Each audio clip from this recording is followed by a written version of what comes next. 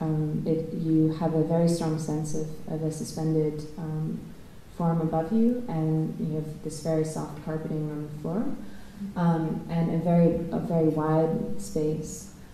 When I designed this installation, it was this incredible crapshoot because it had a lot of color in it, and it's a room that's supposed to take a video. And I had a kind of gambler's bet with myself that if you fill a room with all of the same color, that the effect is like black and white. And when we were installing this piece, and for the first time, and we got the color on the walls and put the ceiling in, it was like Ronald McDonald had thrown up in the room, and it was really horrible.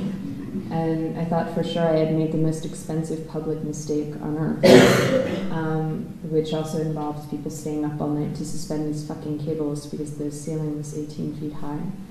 And when we put the carpet in, luckily the room kind of had its own logic again, thank God.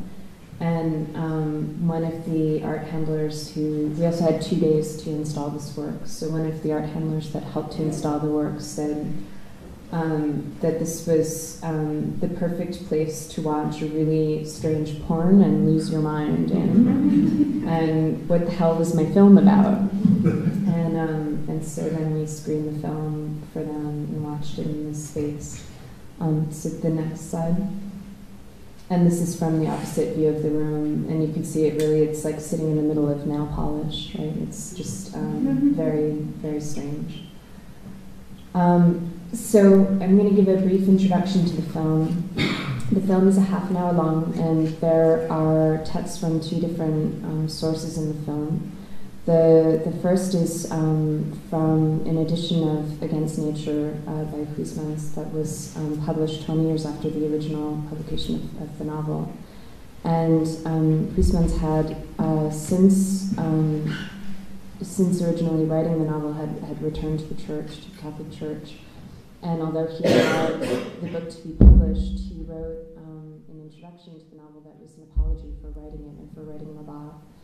And he said in this introduction that the mistake that he had made in writing this novel was that what he wanted from the novel was an image of the unexplainable, of the mysterious sublime, and that he had been looking in the incorrect place for this image. He had been looking, towards satanic ritual or towards decadence, to the Against Nature house, with these crazy plant collections and kind of esoteric, fetishistic collections that happen in this house. And that instead he should have been looking towards the ritual of the church and towards God. And that the ritual of the Catholic Church contained within it this kind of mystery, this sublime mystery that he was looking for. And for me, I thought that this was this simultaneity of the sublime that he creates by putting this introduction and then going ahead and publishing the book as well, was something that felt connected to these ecclesiastical texts which were written by Jonathan Edwards in the New England colonies. And he wrote Jonathan Edwards was a preacher who was known for his deadpan delivery of his sermons, and his sermons that were so beautifully written and so poetically written that they would drive his I'm sorry, I'm living in Germany, so I lose my English sometimes. What do you call it when you have a church and then you have the congregation, right? So the congregation, drive the congregation into frenzy, and they would go into fits and fall on the ground and confess sins that they had just thought of and hadn't even lived and hadn't even performed. And I thought that this kind of ecstasy,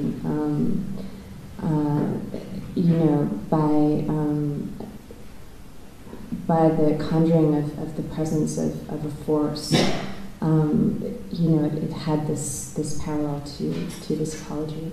So the two texts in the piece are from this Huysmans text, this introduction for Against Nature, and there is a text in there that's pulled from Singers in the Hands of an Angry God. The film itself is set in 1740 in New England, which is when this sermon was written, and it stars the Emma Diorio and Annika Trost, who are in my favorite rock band, the Cobra Killers, which you don't need to know, but they look really cool in the film, so I thought I'd tell you that. The film's a half an hour long, and I think it's distracting if I sit here like this. So if it's okay with you guys, I'm going to go sit over there and turn off this light, and then we can relax and really focus. So why don't you sit over here and start? Perfect.